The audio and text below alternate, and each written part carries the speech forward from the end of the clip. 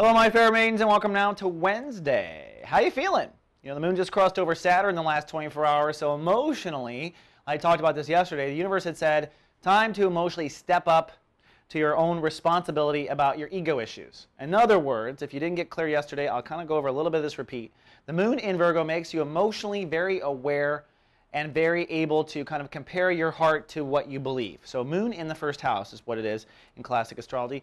Moon in the first house means that you are feeling it, your heart's on your shirt sleeve, and that puts you in a great place to figure out flaws in the character and also to really just get along with people because you're emotionally just right there and ready. Okay, you're available. Now, the universe has got Saturn in your sign right now, so you are reinventing yourself and growing up entirely. So in the last 24 hours, you might have been asked to emotionally take some responsibility for some of your ego issues. And if you need a clear example of that, it's kind of like, let's go back to the playground with kids. Bobby always picks on me. That's the Virgo playing the wounded, oh, poor me. Well, you know what? Why are you hanging out with Bobby, Virgo? That's the emotional responsibility. You want to blame someone else, you want to say you're victimized, all this stuff, but at the end of the day, you're hanging out with that kid that's hitting you on the playground. So at the end of the day, it's up to you to change it. So in the last 24 hours, the universe has really been pretty strong about getting this lesson because we're in ramp up of the soul pyramid. We're all about to learn very quickly, and we're getting the last little kind of things falling into place.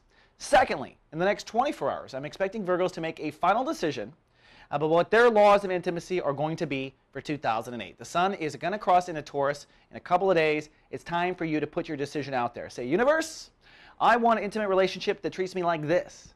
I want people and strangers to respect these boundaries. I want people to be honest to this degree. I want to be able to trust people to that degree. You've got to tell the universe what you expect to happen. You cannot expect the universe to know for you. That is a huge myth, actually, with spirituality. That, in fact, we've been talking about this behind scenes, that the universe is going to know what's best for you and give it to you. Well, that defeats the whole purpose of being a magician and actually light-casting your reality. If the universe is going to guide you, well, then let's just go do it. What's the point, right?